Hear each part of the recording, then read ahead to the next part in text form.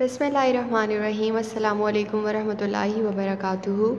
How are you students? Hope that you all are fine and safe at your home. This is your social studies period, week 1, day 4. Raise your hands for dua. सबसे पहले हम इल्म में इजाफ़े की दुआ पढ़ेंगे. रब्बी ज़िदनी इल्मा, ऐ मेरे रब मेरे इल्म में इजाफ़ा फरमाइए. आमीन. So students, this is your maths book, but this is also your social studies and science book. ठीक है. So हमने social studies की वर्किंग करनी है. इसका हमने सेक्शन निकालना है मैथ्स की बुक में social studies का. Open page number 62. ठीक है. पेज नंबर 62 ओपन करेंगे.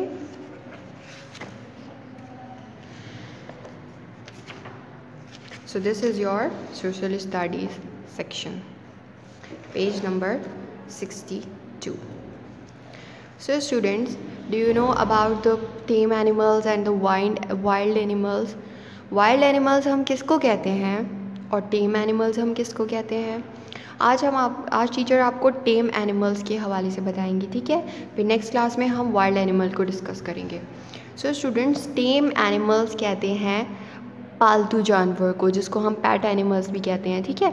टेम एनिमल्स जो होते हैं उनको हम घर में रख सकते हैं. ठीक है. वो हमारे लिए डेंजरस नहीं होते हैं. बट वाइल्ड एनिमल जो होते हैं वो हमारे लिए डेंजरस होते हैं. टेम एनिमल्स से अगर हम फ्रेंडशिप करें ना तो वो हमारे फ्रेंड्स बन जाते हैं, दोस्ती कर लेते हैं हमसे. लेकिन वाइल्ड एनिमल्स हमसे दोस्ती नहीं करते हैं. ठीक है. सो टेम एनिमल्स हम किसे कहते हैं? जो हम घर में रख सकते हैं, जो हम पैट के तौर पे एनिमल्स रख सकते हैं, पैट एनिमल्स. ठीक है. तो पैट एनिमल्स को टेम एनिमल्स भी कहते हैं. ठीक है. सो टेम एनिमल्स कौन से होते हैं? जिनको हम घर में रख सकते हैं. पेज नंबर 62 पे टीचर आपको कुछ एनिमल्स दिखा रही हैं. तो वो एनिमल्स हम कहाँ रख सकते हैं? हम अपने साथ अपने घर में रख सकते हैं, उसको पाल सकते हैं. ठीक है. फर्स्ट एनिमल कौन सा है? Which animal is this? Cow. Very nice. सबको पता है, सब स्टूडेंट्स को पता है that which picture is this? It's a cow. ये आपने देखी है. ठीक है. Which picture is this? Cow. Which picture is this? Cow. Which picture is this? Cow. Now come to the next picture. This is goat. Cow कहते हैं गाय को और गोट कहते हैं बकरे को. ठीक है. Which picture is this? Goat. Which picture is this? Goat. Which picture is this? गोट. गोट कहते हैं बकरे को. काउ किसे कहते हैं? Very nice. Now come to the next animal. Which animal is this? Very nice. It's horse. ये क्या है? हॉर्स है. ये किसकी पिक्चर है? हॉर्स की. हॉर्स भी टेम एनिमल है. ये भी हमें नुकसान नहीं पहुंचाता. और आपको पता है, अगर हम हॉर्स से दोस्ती कर लें तो ये हमें छोड़ के भी कहीं नहीं जाता है. ये कहीं भी चला जाए हमारे पास वापस आ जाता है, क्योंकि ये बहुत अच्छी फ्रेंडशिप कर लेता है हमारे साथ. और ऐसे ही कैट भी हमारे साथ बहुत अच्छी फ्रेंडशिप कर लेती है. अगर आप उसको खाना खिलाएंगे, उसको पानी पिलाएंगे, वो आपकी इतनी अच्छी दोस्त बन जाएगी कि वो फिर आपको छोड़ के ही नहीं जाएगी. ठीक है. तो यहाँ पे कैट की पिक्चर नहीं है, लेकिन कैट भी क्या है? टेम एनिमल है. ठीक है. डॉग भी क्या है? टेम एनिमल है. डॉग भी, अगर आप डॉग को भी खाना खिला देंगे तो वो आपके साथ ही आपकी फ्रेंडशिप को कभी ख़त्म नहीं करेगा. ठीक है. वो आपसे बहुत अच्छी सी दोस्ती कर लेगा. सो come to the next picture. Camel. Camel. Camel को उर्दू में क्या कहते हैं? यस, ऊँट कहते हैं. और हॉर्स को उर्दू में क्या कहते हैं? घोड़ा. Very nice. Come to the fifth picture. It's Hahn. Very nice. It's Hahn. Which picture is this? Hahn.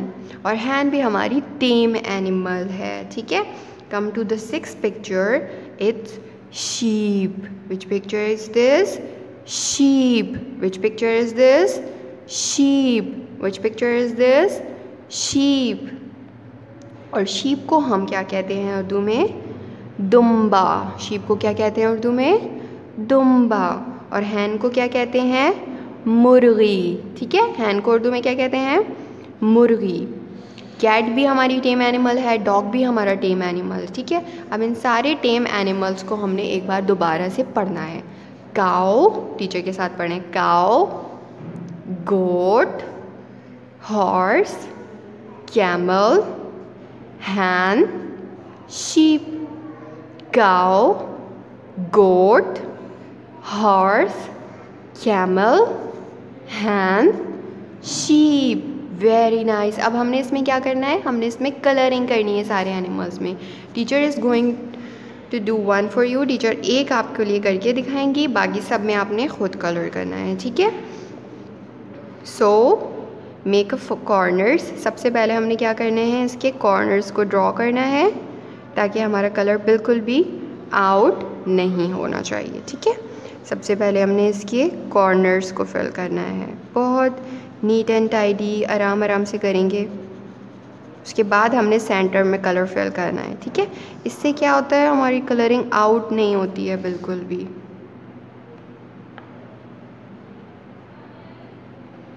Teacher बहुत स्लोली वर्किंग कर रही हैं ताकि टीचर का आउट ना हो।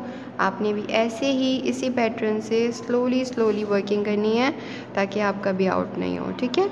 देखिए टीचर कैसे कॉर्नर्स को फिल कर रही हैं इसके आराम आराम से ताकि आउट नहीं हो। इसके सारे कॉर्नर्स पे हमने इस तरह से कलर करना है, ठीक है। ये देखिए, गुड। अब इसके कॉर्नर्स फिल हो गए, अब हमने इसके सेंटर में कलर कर लेना है। बहुत नीट एंड टाइडी, बिल्कुल भी वाइटनेस नज़र नहीं आनी चाहिए। आपको पता है कलरिंग करने में अगर वाइटनेस नज़र आती है तो कलर्स अच्छे नहीं लगते हैं। सो फिल द कलर स्लोली।